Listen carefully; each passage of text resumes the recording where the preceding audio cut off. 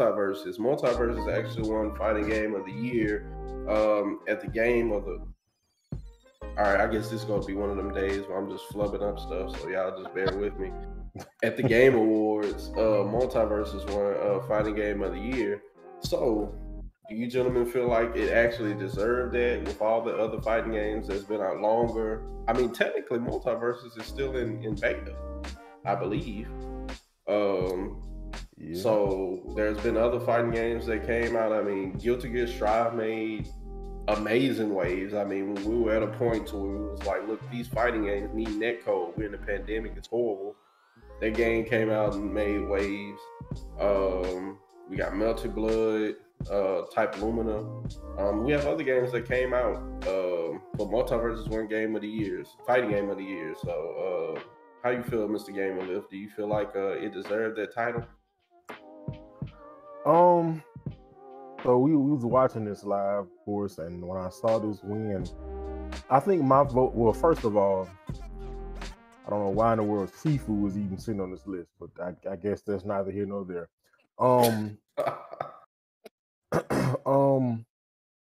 I was looking at this list, and obviously DNF Duel and King of Fighters would have been the ones that I would have said won Fighting Game of the Year. But I understand the reason why Multiversus won is because one, it had so much hype around it, free to play Smash competitor, I guess. Had so many people playing it first. I tried it like very minimally myself. I hadn't really like got into the game hardcore or anything like that. But from what I've heard and what I've seen, it still has a player base, but it's not quite as much of a tremor or earthquake of players that people thought it was gonna be. Like people might thought of this game could really compete with Smash, and as Smash has shown before, any other game come out and try to beat Smash just can't be Smash. I mean, Nick All Stars was at least it did better than Nick All Stars. We can say that much. It definitely did better in that game. I think that Nick All Stars probably would have done better if it had adopted the free to play model instead of having people pay $40, $50 for the game when it came out. Now, well, Mr. Gamer, just to give you some context of what you was talking about, how the player bases dropped, we actually TVFGC actually did a post on it, but it saw a 98% drop in player base since it first came out. So its all-time peak was like 153,000, and November 24th, its 24-hour peak was like 2,500. That's what on Steam, right? Yeah.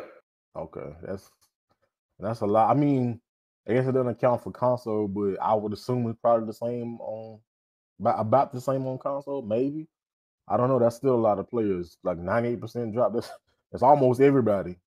Everybody that started playing the game almost dropped it. Bro, those are that's Fighting EX layer numbers. And if I had a glass of water, somehow pour it out for that game. But and also JoJo's Bizarre Adventures on this list, which is actually a really good game. But at the same time, it's kind of weird because I think there was Persona Max. I think didn't like the ones that re-released of like Persona Max Ultimate this year. And I don't know why that wasn't on the list. Because if you're gonna put JoJo's All-Star Adventure, which came out on the PS3, obviously this game should have been on there as well. But really, my personal vote would have been DNF Duel or KOF. But like I said, I think Multiversus just won because of that hype around it, because of the big player base at the beginning. But if we talking about longevity and like what's the overall better game, I honestly would have gave it to I would have gave it to King of Fighters. I mean, King of Fighters 15. You accusing Warner Brothers of dropping off a big bag at the Game Awards, is what you're saying? I don't know what they dropped off, but the players definitely dropped off. I know that much. I don't know what else they dropped off. I'm just saying. You said they dropped. I don't know what they dropped. They dropped the bag. They dropped some. The players dropped. I don't know. Look, but me personally, I would have gave it to KOF. Like I said, it was just a weird thing in general. Like you having Sifu on the list. It's like that's not even a fighting game. Like, come on, people. Like, this is 2022. Do we not know the specific inherent differences between what makes a fighting game a fighting game? Sifu is an action game. It has fighting included in it. It's not a fighting game. If that's the case, we ought to make God of War and Devil May Cry fighting games. Put them on the list too, huh? You know what's funny? You know what is what's called categorized as a fighting game that you probably wouldn't expect? What's that? Tetris. Like with You talking about on Game Pass? like on like Steam, like it's categorized as a fighting In game. Steam? Yeah. Wow. I know Game Pass got some weird categorizations. Yeah, that just definitely off wouldn't the surprise wall. me. Yeah. Like, they got like you go to role playing on Game Pass and they had Injustice up there. What? Injustice is not a role playing game. Well, technically, you're playing the role of a superhero fighting another superhero. Man. We not gonna split hairs. Like when we talk RPG, we didn't know what we talking about. RPG elements, not a fighting game. Mortal Kombat is, I guess, Mortal Kombat is role playing. You take the role of Cassie Cage and her family. It's a shooting game too, man. I mean, Aaron Black got a gun. Right. It's a card shooter, you know. Yeah, and then it's also a rhythm game, right? Because you gotta get your rhythm right when you're playing fighting games. So. Yeah, that's it. But yeah, I don't really solely agree with the Multiversus thing. I just think it was really just one of them things where like the game had so much hype and it was just like people like this is just the big new thing. And I'm gonna be honest, man. I don't know if y'all would say this a hot take or not, but I never really thought Multiversus looked that great to begin with. That's just me. It looked okay, but I just didn't see this game as to be something like it's going to come in and just revolutionize something. To be honest, the only other game that I can think of that's Smash like that's really giving Smash any competition is Brawlhalla. And that game looked like it costs $5 to make. And that game is out here doing nothing. And it's actually quite fun. Remember, everybody, you can find his Twitter @ name right there up under his real name. Who gonna dispute this? Who gonna say right now that Multiversus is better than Brawlhalla? It definitely ain't doing better than Brawlhalla. Yeah, that game, yeah. And it has an interesting mechanic. It's like weapons. It's like, oh, this makes it different. So, but Multiversus was at Evo though, bro. He was at Evo. Man, that's because they dropped that bag off. Oh, we finally got it out of them, folks. Breaking news. We finally got it. I'm just saying, it was like, oh, $100,000 before anybody played the game. Like, bro, well, I guess it makes sense. Like, everybody has an equal chance, but that's a lot of money to just drop. Like, okay, I can say 10,000, but $100,000, and ain't nobody played the game. You just say, bro, come on, man. Somebody that done play the game in the back been testing, like, yeah, I'm about to get this 100,000. What you thought? So I'm gonna shut up before any, somebody might have hated somebody said already, but I'm just Multiversus fighting game of the year. All right. You might find out they got Nintendo Ninjas. You might find out they got Warner Brothers goons, bro. So I'd slow down. Hey man, they need to worry about them players dropping off before they grab me first. Jeez. All right, E. So we already got thin ice going thanks to Mr. Gamer left. So your turn. I ain't do nothing, man. The thing about a Multiversus is I thought Multiversus was cool, but yeah, I would not. Fighting game of the year though. Oh man, no, I can't agree with that. I can't. I mean, so no, man, just no. Not Multiversus is a cool game. I like the characters. I think that's kind of what like drew people to it in the first place is the familiarity of characters. Like Wonder Woman. They got Batman played by Kevin Conroy in there. That's forever going to be cool. Like no matter what. Like for Kevin Conroy playing Batman, that's great. For some reason you got Steven Universe in the game. I don't know why, but you got Steven Universe and like Jake the dog and Finn the human from Adventure Time and stuff. And I'm like, oh okay, those are people I know. Those are definitely characters that I have heard of. You got Arya Stark, and I'm like, okay. I don't know why, but okay. And I don't know. I'm not really surprised that the player base dropped off, to be honest.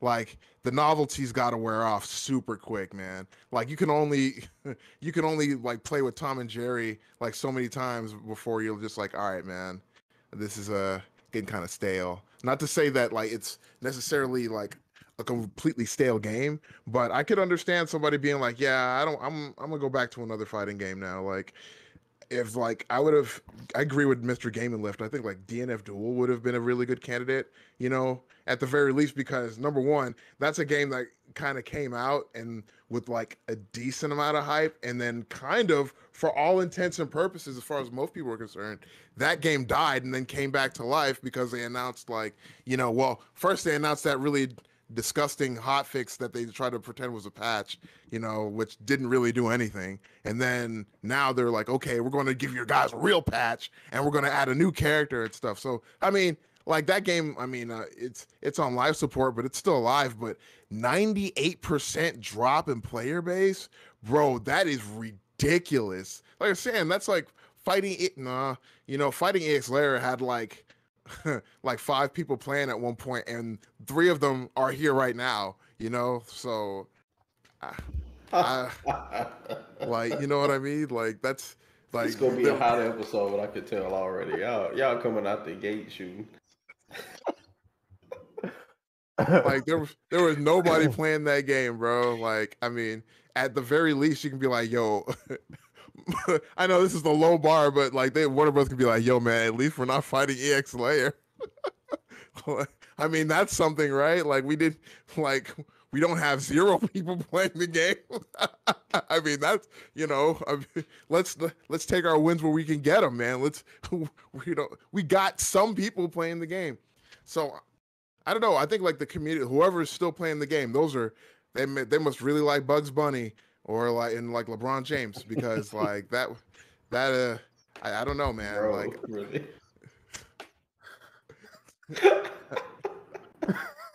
Hey, Tom, I ain't gonna lie.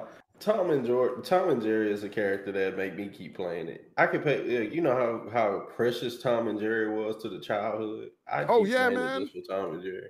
Bro, real talk.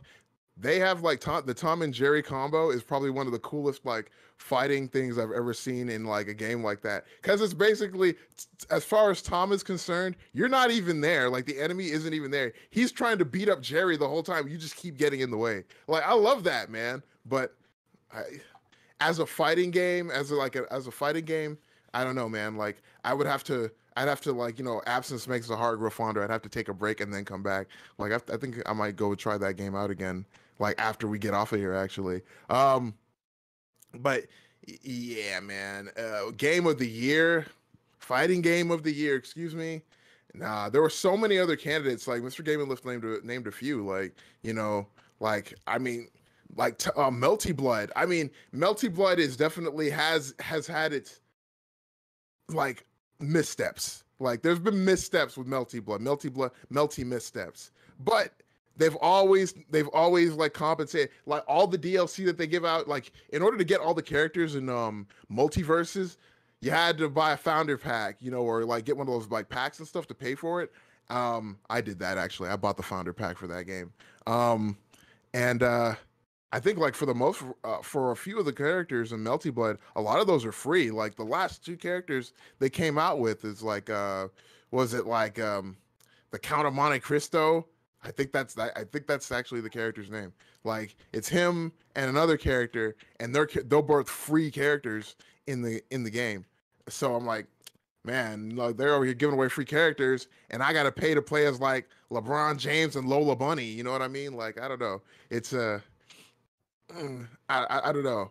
So yeah, in conclusion, no, I don't think it deserved a fighting game of the year. There were just too many other fighting games that came out, man. Like there's too many. Like there's like especially King of Fighter 15. King of Fighter 15 was hype long before it even came out. Like every couple weeks we got like a new trailer and stuff like that. Like the hype was like there, and it's still there right now. People love that game, and for good reason. It's a good game, especially after like King of Fighter 14, the people really weren't feeling like that. I liked it, but like a lot of people weren't feeling King of Fighter 15 14 like that, and that's okay. But yeah, this game came out, like they put Ryuji Yamazaki back in the game. We got Billy Kane again. We got like, you got like the Team Orochi. Then, oh man, like I don't know. I'm getting hyped up just thinking about it, to be honest. I think I have King of Fighters on this system. Anyway, yeah, that's pretty much all for me about like Multiversus. Bottom line, didn't deserve the award.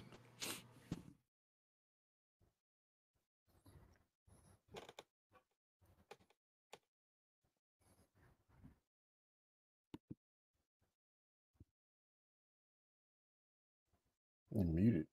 Yo, are you talking to Rexon? Oh my bad, I had my mic muted. You know, I got kids in the background that just, you know, randomly, you know, feel like they in the opera. But okay, first of all, what I want to say is Multiversus is a good game. You know, I won't be like these hooligans on here just, you know, destroying every game they Yeah, talk I'm saying it about. wasn't a good game. But Yeah, you know, it's a good game. Just Fighting game of the year, good game though. yeah, nah. but you know, I agree. I don't feel like it deserved. I mean, it did come in a huge wave. It had a huge wave when it came in. Everybody was hyped about it. We saw the backing that Warner Brothers was actually putting a lot into this. The $100,000 that they were giving away at Evo. You know, the beta, all that stuff. It had a lot of hype. And I'm gonna be honest. I mean, you know, I'm not a person who's afraid of correction. If you want to tell me I'm wrong, you know, tell me I'm wrong. But I personally just feel like stuff like the Game Awards, when it comes to actually being knowledgeable about fighting games, it's kind of like if you went to uh, I don't know, let's just say you was at the BET Awards and they was giving away a country music award. You'd be like, what y'all know about it? You know? And then they messed around and gave it to somebody who made like a kind of country song, but it was like a mix with hip hop, and they just gave it to that person. When somebody else probably truly deserved it. I mean, it's basically just saying like they probably don't know that much about the fighting game scene, you know, and it's Yeah. just like, hey, choose a few. Like Devin said, they had Sifu in there. Me personally, I feel like y'all should have went back and got games from like 2021. I know they probably only looked at games as 2022, but like E said, he was like, what about Multi Blood? I'm thinking, what about Guilty Gear Strive? Guilty Gear Strive was a game that basically came into the FGC at a time where we needed something bad with good net code. That was a great game. A lot of people could get into it. I remember that hype when we weren't figuring out if Guilty Gear when we were knowing Guilty Gear was going to come out and people were getting like the betas and stuff like that. I can remember Mr. Gamerlove being hype about Giovanna. You know, E being hyped for a new Guilty Gear game because you know that's something that he followed for a long time. I feel like Guilty Gear Strive should have got it, even if it did release in 2021.